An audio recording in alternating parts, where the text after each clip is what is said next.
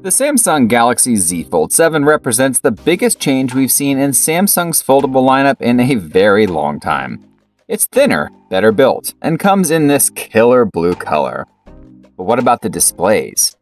Before we get into the test, if you don't know how to understand PWM dimming graphs and want to learn more, head to my explainer video by clicking this card or checking the video's description. Now, onto the tests. Looking at the display under my standard slow shutter speed test, it looks very similar to what we saw on the Galaxy S25 Ultra.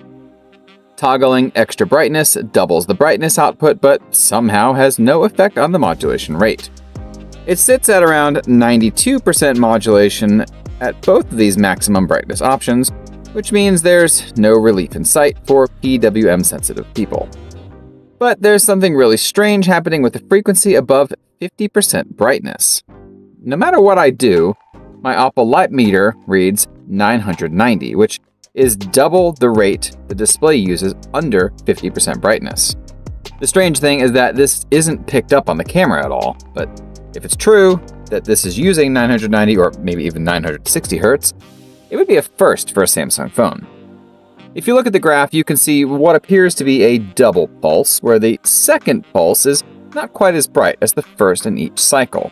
That's exactly what the S25 Ultra did, and it ended up being more difficult for people to use than the S24 Ultra, which at least had a consistent pulse all the way down the line. As we move down the brightness slider, modulation stays pretty steady under 95% until about 25% brightness, where modulation and overall duty cycle ramp up considerably.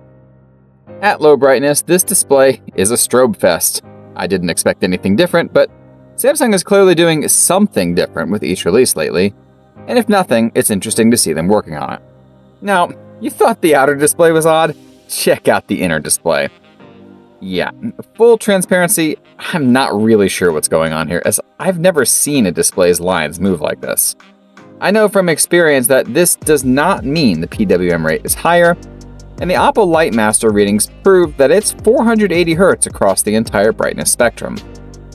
The rate these lines are moving at also has nothing to do with the refresh rate, as changing the rate doesn't affect any measurements I've taken at all. My first guess is that this was a tandem OLED like the M4 powered iPads, but since Samsung didn't do a marketing blitz about this having such a, quote, revolutionary display, I'm not sure this is the case. Other PWM tests on the M4 iPads show a similar double pulse effect, so either Samsung is trying to mimic this same effect, or it's using tandem OLED without advertising it. Either way, this is a weird display. And it doesn't feel great either. Within 2 minutes, my eyes hurt and I'm starting to get a headache and feel nauseous, so yeah, not a fan. Neither display stops using PWM dimming when in the sunlight either, as exhibited by me holding up a torch to the screen.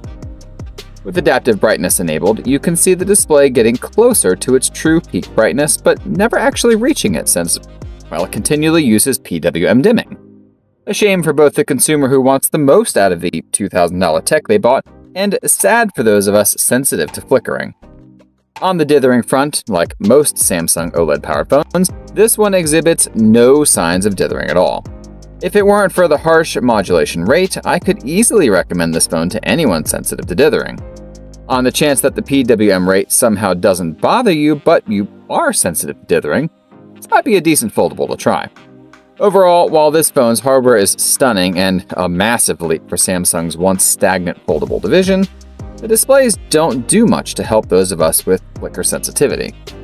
As I went over in my PWM testing explainer video, frequencies between 240 Hz and 1000 Hz are the worst for anyone sensitive to flickering.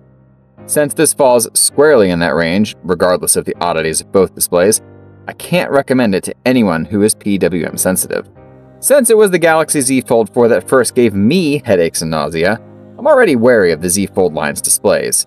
And while this is potentially an improvement over that 3-year-old phone, its display is still way behind foldables from companies like Honor, OnePlus, and Vivo. I'd say wait for the Honor Magic V5 if you're really worried about your eyes. Thanks for watching, I'll see you next time.